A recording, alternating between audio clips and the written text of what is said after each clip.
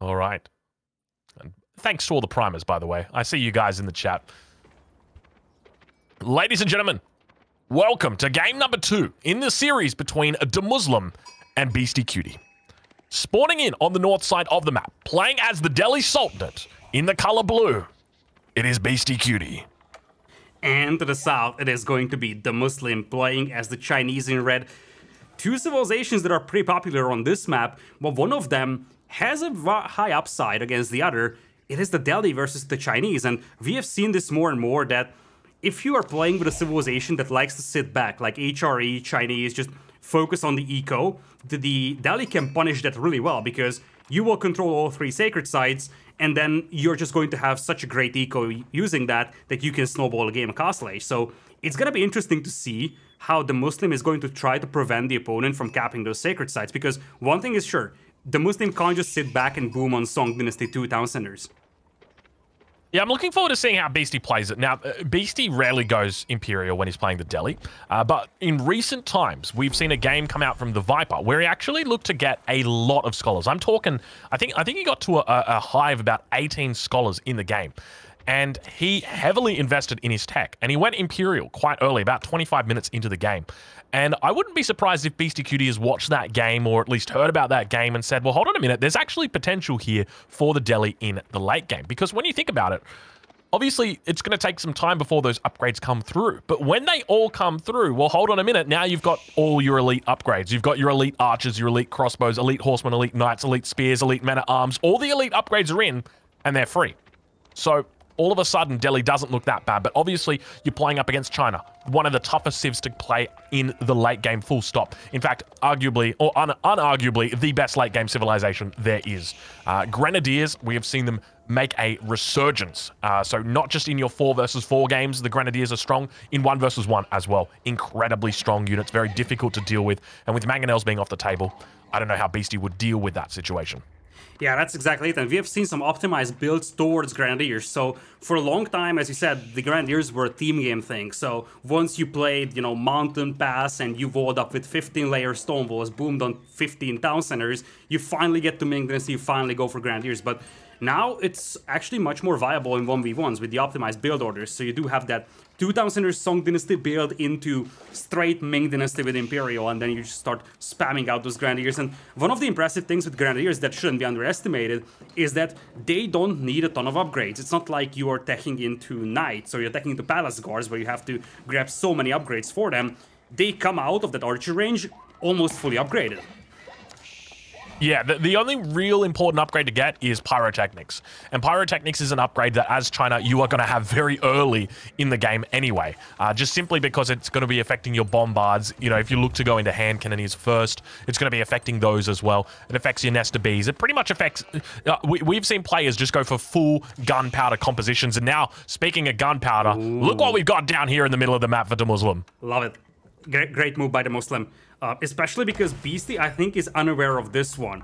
And one thing that DeMusliM gains with this is that he knows that Beasty can control at maximum 2 sacred sites. So the worst case scenario of DeMusliM being put on the sacred site countdown is not going to be a possibility for Beasty. So that's actually great for DeMusliM if he can get this building up, because this means that DeMusliM can sit back a little bit more comfortably, knowing that Beasty can't just start the sacred site countdown. Yeah, it's a great point, because that is one of the difficult things, because DeMusliM typically in this position, he's got 2 options that he can play. Number 1, it is an Age 2 style, where he looks to go for a fast Song Dynasty and will mass up Chokunu. You can get out a really decent number of Chokunu and look to apply pressure to the sacred sites. The problem is if you do that, the issue that you're going to have is that castle age timing, which is going to be men-at-arms, you know, the elephant, and that's very difficult to deal with, especially because you're not going to have a win condition behind that, because typically you're going to be on 1 town center. The other option that you're going to have is to wall up and go for a 2nd town center behind it, try and delay sacred sites as much as possible, and then move into potential crossbows. But we've got ourselves a boar pool right now. What is going on? The boar trying to come over here. He was trying to get the boar over to the villager and to the Barbican. Not going to be having it today, unfortunately. The boar leashing back towards its starting point. But yeah, Beastyqt at this point in time, I suspect coming into this game that you know, if I was a bookmaker right here, I'd be like giving Beastyqt like 75% chance to win this game, to win this matchup. This is, I feel like this is a very difficult match for China just because of the timing windows that Delhi has got. Yeah, I gotta agree with you. This is historically a matchup that the Delhi likes to be in, although the Chinese do have the tools to win this matchup with the supervising and being able to match efficient production. Beasty only has 1 win and 1 loss with the Delhi in the entire tournament, whereas for DeMusliM with the Chinese, he's standing at 2-2, so 50% win rate with their respective civilizations for both players throughout Golden League.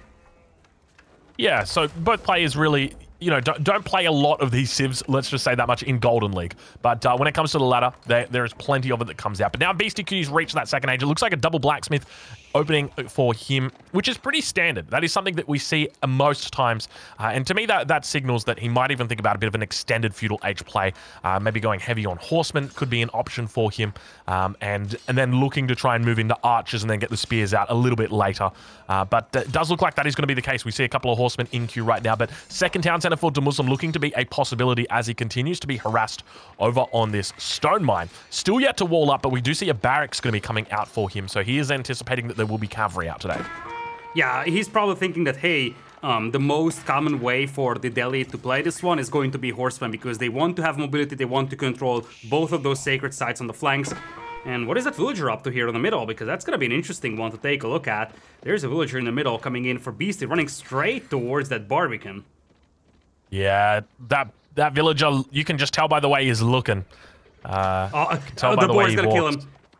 DeMusliM is going to aggro the boar. He has to. Oh, yeah, he's doing it. Yeah, get out of here. Get out of here. Look at the villager. The villager. Beasty's just like, what is my villager doing? Oh, you love it. You just love to see it. Oh, the boar is such a menace. Oh, gosh, I'm not going to make a joke about somebody's mother right now, but you know I'm thinking it. Oh, I mean, that was a nice little move over there for DeMusliM. He's going to get 1 villager pick. Beasty probably just forgot about that villager. He actually doesn't get the villager pick, so Beasty avoids the boar over here. Now some of those scouts are actually heavily damaged. They took some beating from the boar, some from the town center, and it looks like the villager were actually sent out for the tower. Surprising that Beasty sent out the villager to the middle though as well, because he was aware of that Barbican being there. Yeah, so I think what you can do on that central sacred site, you actually send out 2 scholars to it.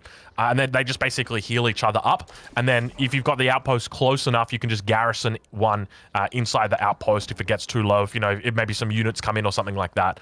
But we'll look to see how he plays it, because he's got cavalry sitting there nearby. He's intent on grabbing up all 3 sacred sites. But behind this, we see the second town center for DeMusliM has come through. We'll take a look at his macro. This will give us an indication of what his plan is. He's quite heavy on wood. Only a few villages on gold at this point, so it doesn't look like it's going to be heavy Chokunu at all. Probably could even just be a bit of a feudal stay at this point, but we'll have to watch and wait how he plays it out. He's fully walled up with the exception of the front here, but I'm looking forward to seeing what he's got, because as I said, this is a matchup that is difficult. This is a matchup I personally have a lot of trouble with, so we'll have to see how he plays it. Yeah, this is risky for DeMusliM over here, because as you pointed out, 2 scholars can cap that sacred site, or you just send in your scout and horseman to absorb the fire from the Barbican, and then you cap it. So it's not impossible for Beast to capture that sacred site, and we can see him moving out for the sacred site to the north, to the south, and he still has 3 scholars buffing his research. So he's gonna have 5 scholars on the battlefield, which allows him to continue researching at a great rate, and also go for a very efficient way of capturing those sacred sites. Looks like he's gonna have the one on the left and the right. The question is the one in the middle, and look at that, 3 scholars coming in, all of them towards that sacred site. This puts DeMusliM on a timer, and it's getting concerning for him, because Beasty, I think he's going to start walling off those sacred sites soon. Oh, look at that. That's gonna be a bit of a stalemate out there.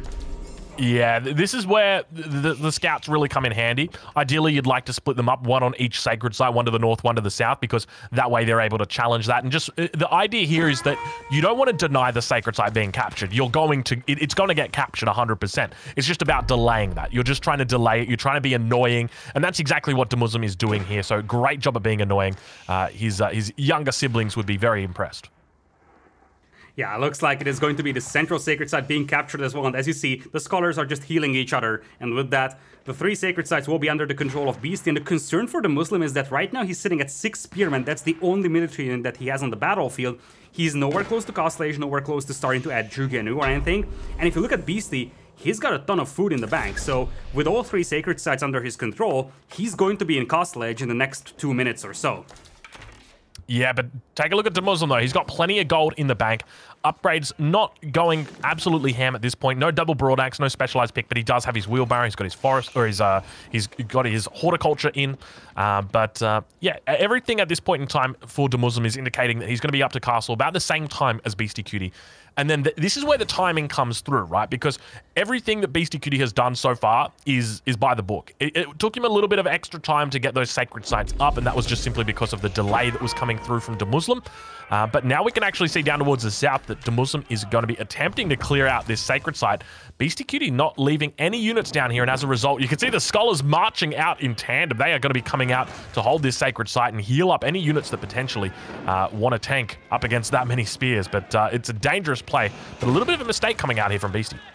Yeah, he has no defense to this southern sacred site aside from that tower. It looks like it is going to be decap. You see, Beasty is going to run circles around this one, trying to keep it alive as the reinforcements are coming in, but he's gonna have to abandon this one. He might need to sacrifice the horseman for this. Oh, it's so close. He's got to buy a slither. Look at him. He might be able to keep it. And the scholars get on it. Now that the scholars are on it, the sacred site stays. Obviously, the timer is paused, but this is guaranteed. You know, he is fine now because the sacred site is safe. What a play by Beastyqt, keeping that horseman alive to the very last second. Disgusting. There is one thing that's even more disgusting, just to give everybody a context of how good these players are. Beasty also started to construct his landmark while he was doing that. That is unbelievable. That was immaculate micro on that horseman. And think about it in a way that Beasty also had time to start building the landmark while he was microing those horsemen to perfection. Really, really impressive stuff. Now, this is where... Okay, so I've now got my notepad out because up until this point, the theory indicates that Beasty has done everything correct, everything by the book. You know, he aged up at the perfect time. He's got the 3 sacred sites. He's going to be out collecting relics, and I'm sure we'll watch that relic count. You can see it's sitting at 0 at the moment for Beastyqt, but it is going to be shortly up to 5. He will be looking to capture every single one of these relics out on the map. And I guess the question is, how does DeMusliM look to play this? Does he dare even think about going for a fast Imperial? I posit that that might actually be a viable option. I don't know whether it's going to be actually a viable option here, but he is stacking up resources like a bit of a madman right now. Yeah, it's weird because Palace Guard's Nest of Beasts could be a composition that works really well. But the question is, how is he going to prevent Beasty from capping all 5 of those relics? Because right now, Beasty is sitting on 3 sacred sites. The countdown is still going on. We're down to 8 minutes. So if you're going fast Imperial here, it's going to be a very dicey and tight timing we're looking at. He has gone up with the clock tower, and looks like we are seeing some Palace Guards hit the field. Still pretty big resource bank though, so as you said, it's not impossible we're going to see a fast imp from him. The question is, fast imp into what, aside from bombards? Because I guess that could be the plan. Yeah, it's bombard. So my theory behind this is the only reason why this works is it's against Delhi. The problem is that you have with China is up against those elephants. The elephants are so damn difficult to deal with, and there doesn't seem to be any reasonable response that China has got to that, apart from going for Yuan Dynasty spears. But it's an expensive thing to do. It's going to take time. We can see he has spent his gold now, though, so it's going to be a nest of bees. He's also getting veteran spearman upgrade. I think it looks like he's decided that it's time to go, and by go, it means that he is going to be thinking a bit more about a castle age play here instead. He kind of has to go at this point, because like, if he wants to get into Imperial, that's going to take at least a minute more. Then starting to add bombards, he would be down to like 4 or 5 minutes on the timer, and if anything goes wrong in that area, he's out of this game, and he would be down 2 games. Elephants are now hitting the field over here though. Not a lot of crossbows on the battlefield for Beasty. Oh, I love this move. He's going to wall off the south, and he's probably going to try to do the same thing on the north.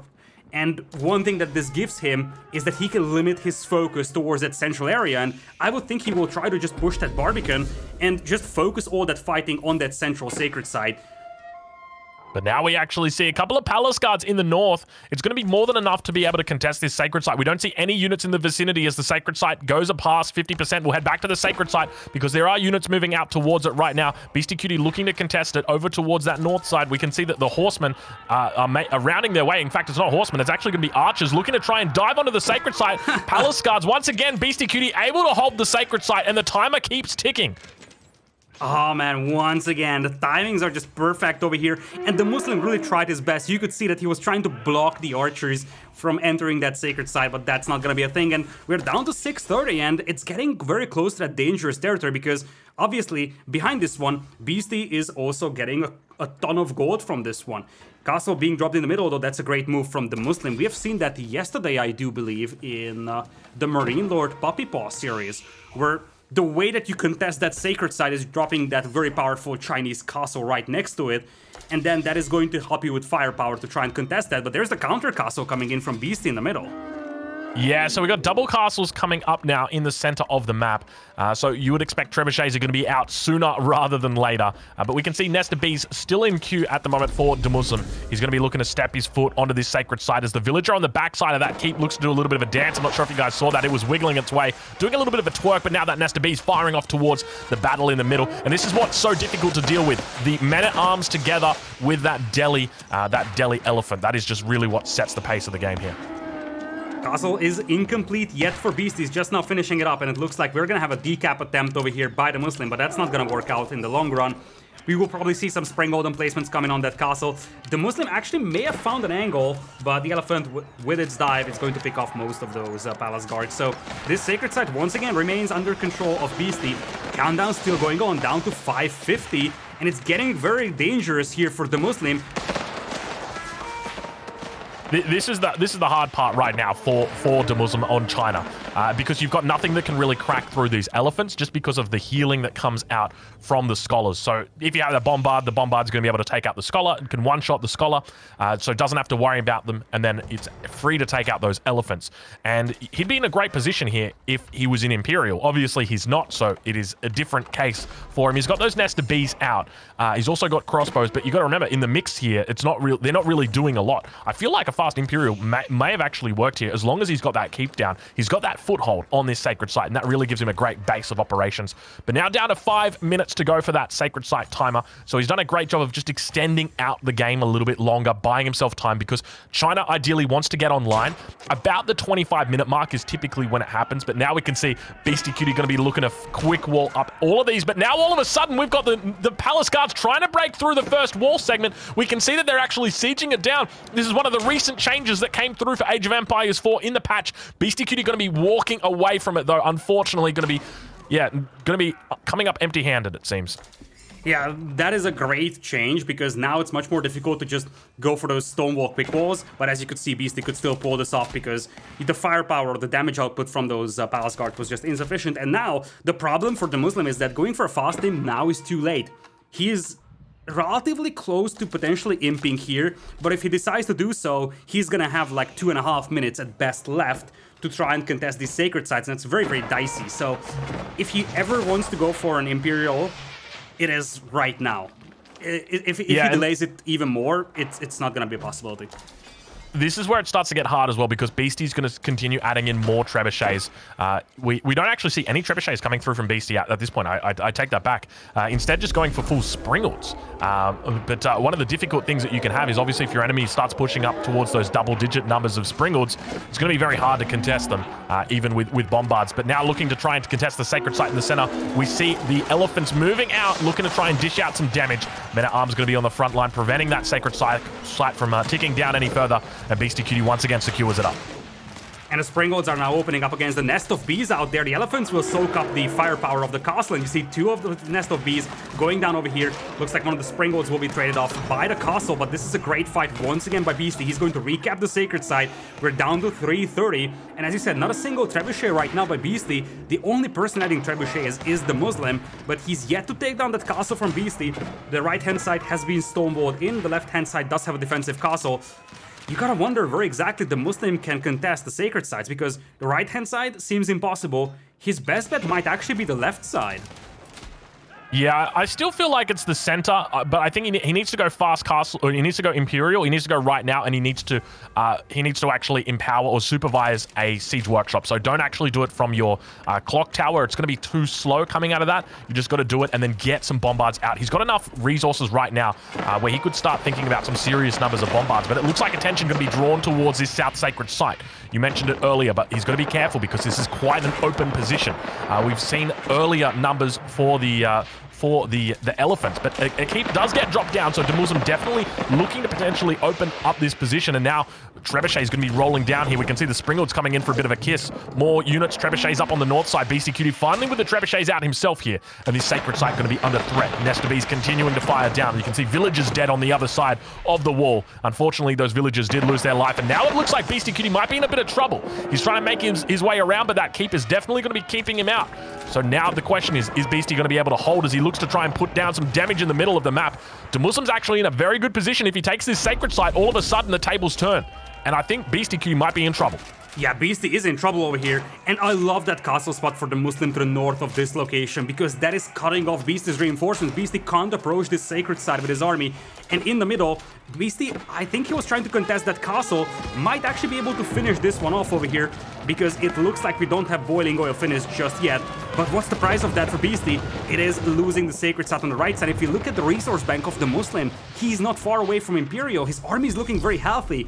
In fact, it's 195 population against 119, with DeMusliM having the option to go up to Imperial, and with that resource bank, Ming Dynasty is not far away either. DeMusliM is now putting on cruise control. The window is shrinking rapidly here for Beasty.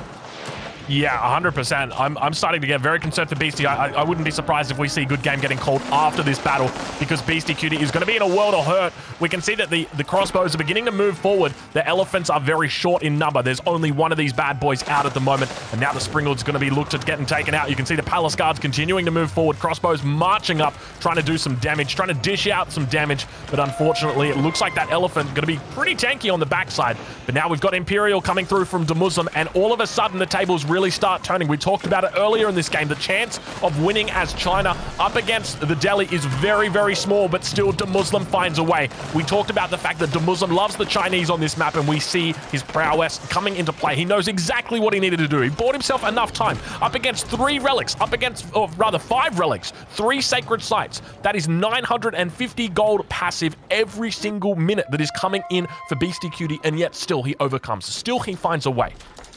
The timings were perfect over here for DeMusliM. He broke out just when he needed, and that castle placement to help facilitate the decap was spectacular. Now it's Imperial Age over here for DeMusliM. The bombards will hit the field. Obviously, Chinese bombards, they will do really well against those Springolds as well. Beast doesn't want to give up on this one, but realistically, he's got 66 villagers as opposed to 126. And you get the feel that we're entering a very similar scenario than what we had in the previous game, where the roles being reversed. Yeah, it definitely feels like that. Now all of a sudden you see DeMusliM.